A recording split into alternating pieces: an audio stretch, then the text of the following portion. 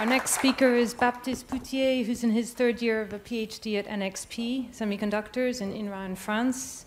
He's working with voice and audio team that develops voice and audio-centered applications on NXP devices. Welcome, Baptiste. Thank you. Oh, you don't.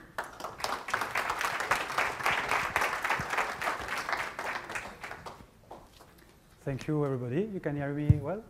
Yeah. Okay. So my name is Baptiste.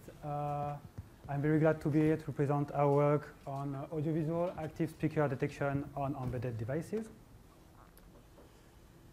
So first, what is audiovisual active speaker detection? So it is a task of detecting who is speaking in a video by using both audio and visual modalities. So in this video, for example, it's very simple. Speakers are in red, in green, and non-speakers are in red. So what for?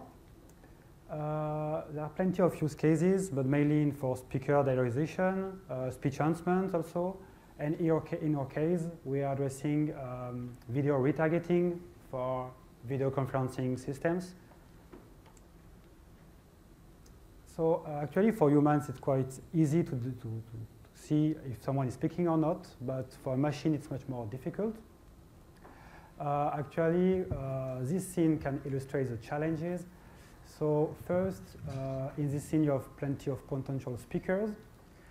And sometimes the resolution may be too low for the algorithm to see on the lips, if the lips are moving or not.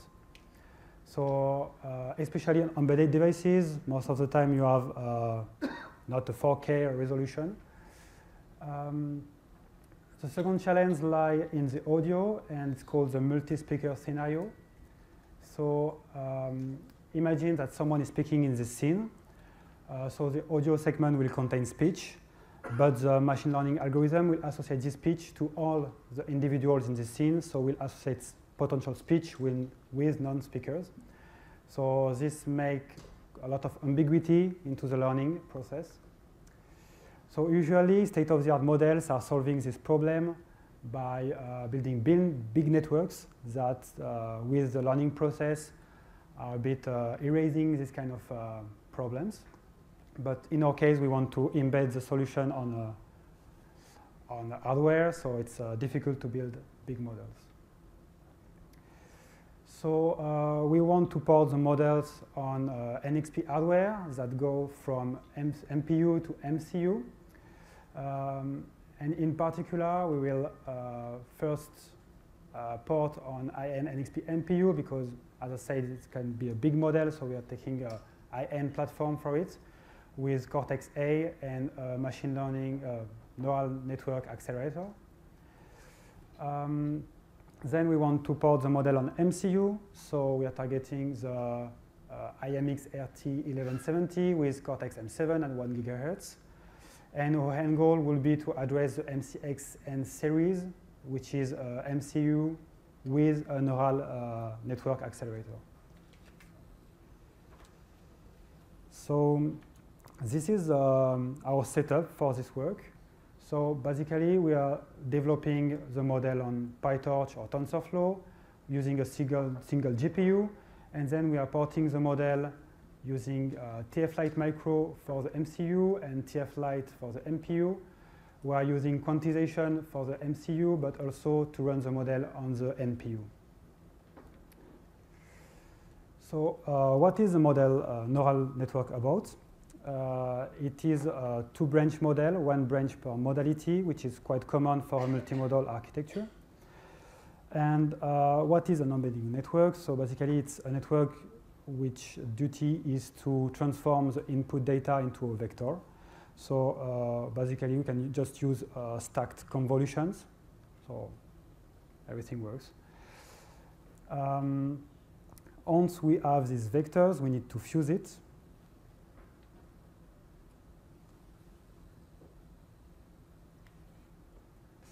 Okay, so in these fusion blocks. So actually, the fusion looks like that. So you can read this slide bottom to top. We are feeding video and audio embeddings to sequential layers. The hidden state of the sequential layers can be combined into multimodal embeddings. usually using concatenation, but we can use addition too. Then we use on top of the fusion, we can use another sequential layer, and then there is the fully connected for the classification. Okay, so this is a basic example of what the fusion looks like. So it's a big name for something which is actually quite simple. Knowing that the sequential layer are optional, so we can use sequential layer only for the after the multimodal fusion, only for the video embeddings, or only for the audio, or 2 out of 3. Everything is free. To train the model, we are using the EMEA active speaker dataset, which is basically the best dataset to me for this task. It's a collection of movies from different countries with different languages and with different resolutions too. From this dataset, we can use video-based labels, which, so it's very simple. If someone is speaking, the label is equal to 1. If someone is not, the label is equals to 0. But we are also defining an audio-based label, which is quite a voice activity detection.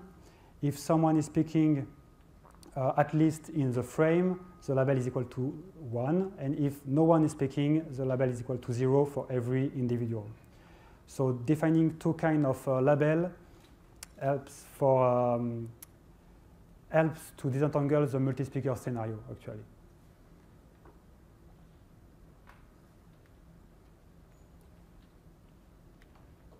Okay.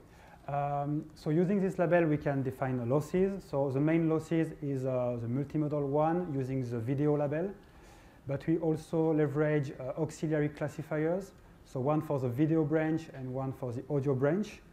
And as you can see, the loss for the audio auxiliary classifier is the audio label. So we have multiple losses. We need to combine it. So we're using a linear combination to combine the 3 losses. And we are training the model in end-to-end. So now we have the building blocks. The idea is to define a very efficient architecture from it. And we want to do neural architecture search.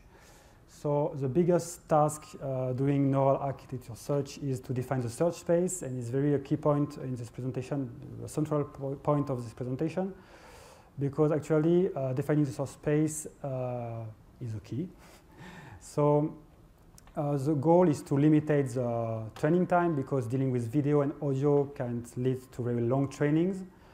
And also we need to check by defining the layers and the tool we want in our NAS that every layer is compatible with the whole pipeline, so compatible with TF-Lite, TF-Lite Micro, and that everything is running fine in real time.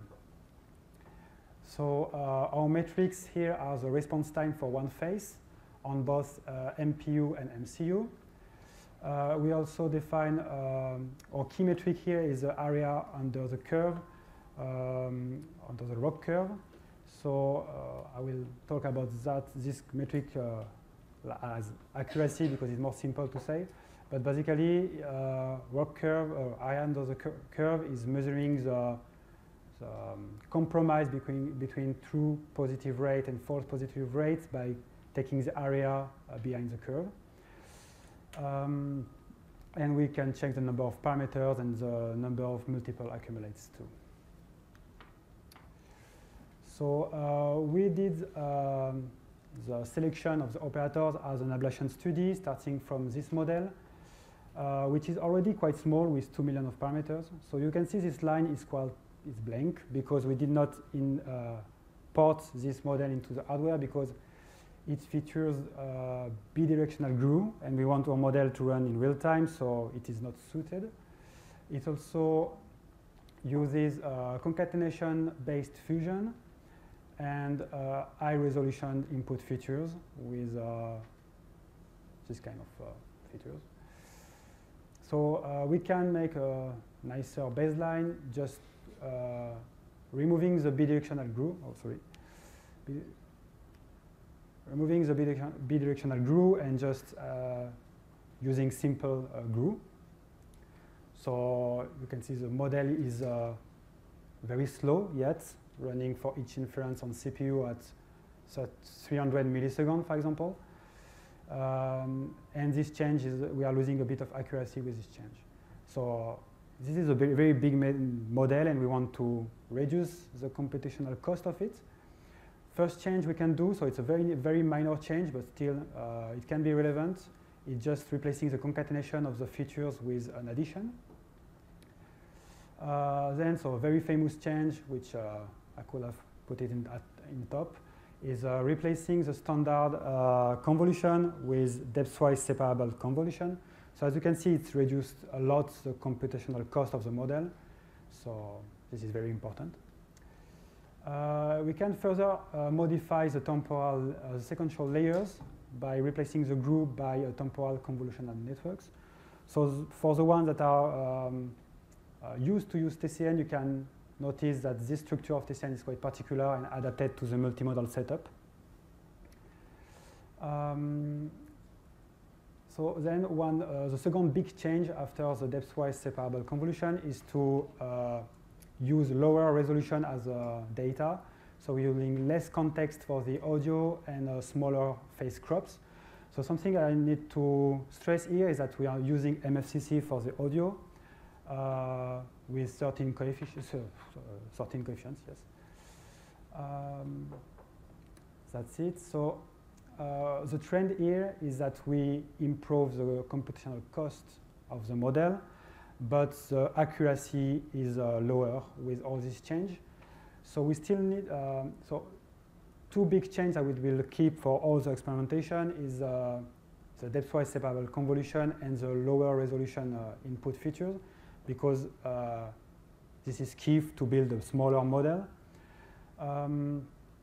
But still, we don't know what is the best configuration because we are not sure about using GRU or using TCN, how many layers of GRU, what kind of kernels we want to use, what is the dimension of the ident state, all this kind of hyperparameter we are not sure about.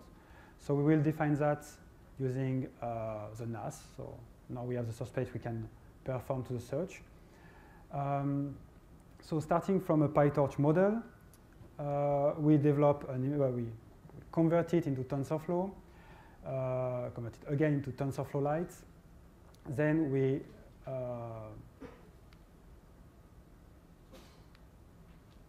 we do post-training quantization, so into 8 bits, so we can port it on every devices. And then on each device, we perform a benchmark. So we have a criteria to loop our search algorithm. Actually, what is this criteria about? We use HR scheduler, which is an early stopping based scheduler. The idea is that when we benchmark the model on the device, we can check if the response time is good and if the accuracy is good too, and if it's not good, we are just stopping the experimentation very early so it accelerates the search. So the whole pipeline actually is automized, so meaning that to port on the target, flashing the board is automized, compiling, everything is running automatically, so it goes very fast. So let's talk about the results. So this is about the MCU results. So let's focus on the left scatter plot first. So each point is a model, obviously. What you can see is that the models that do not feature any sequential layers are the worst ones, so the gray ones, in terms of accuracy. The GRU-based model are the best one in terms of accuracy, but the TCN-based ones are the fastest ones. On the right scatter plot, you can see that the response time is linearly correlated to the multiple accumulates, which is expected. What you can see is that the number of parameters is not related to the response time most of the time. So out of every model, we are choosing one model to work with. So this was the most efficient one for us because it's the most it is the most accurate and also quite fast in terms of inference. So for NPU now, so we have the same plots. The same trend is observed on the left. So we are choosing the same model, which is the most accurate one again. On the right, you can see that the response time is no more linear with respect to the multiple accumulates. We did not dig into that too much, but we think it's about that the calculus are so fast, it depends more on the data loads. Yeah. So let's compare this, the selected model to the state of the art. So we can see on the top charts the difference in terms of accuracy. But let's focus on the bottom charts. So the bottom left chart is comparing the results by evolving the number of phases in the scene. So basically it illustrates the complexity of the multi-speaker scenario. And you can see that we are losing performances when we add up speakers in the scene. On the right, you can see a similar experiments, but by lowering the resolution of the faces. So you can see that the lower the resolution, the lower the accuracy. So here we want to target real time. So the red line here is 25 frames per second. Everything that is above this line is good. Everything that is below this line is bad. What you can see on the left plot is that for everything that is related to MPU, so the orange and the blue curve, it's running very fast, very fine, until like 40 faces or even more. So it's good. It's more difficult for the MCU solution. It just handles fewer faces. On the right, you can see that for we underclocked the CPU frequency of the MCU to check what is the trend with lower frequency. And you can see that for one phase, you can go up to 300 megahertz, but it's quite difficult to go into this kind of frequency range. And for multiple phases, it's very difficult to run.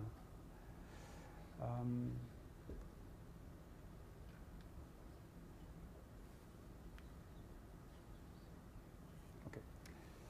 So as a conclusion, the MPU is yet fully adapted to the requirements, especially because I just talked about the model itself, but actually the integration pipeline is much more difficult because we have to deal with buffers, we have to deal with cropping the faces, computing the input features. So this is the pipeline for 4 faces, for example. For the MCU, it's much more difficult, so we can use the algorithm for very few faces, so it can be adapted to, let's say, some use cases, but yet it's difficult. So I'm looking forward using the incoming MCXN, which is MCU with NPU, as we saw that running on NPU was helping a lot. So if you want to learn more about NXP and machine learning, there are some links there. And especially there is the AIQ toolkit, which is good to enable machine learning on NXP hardware. So that's it, and thank you. Thank you very much.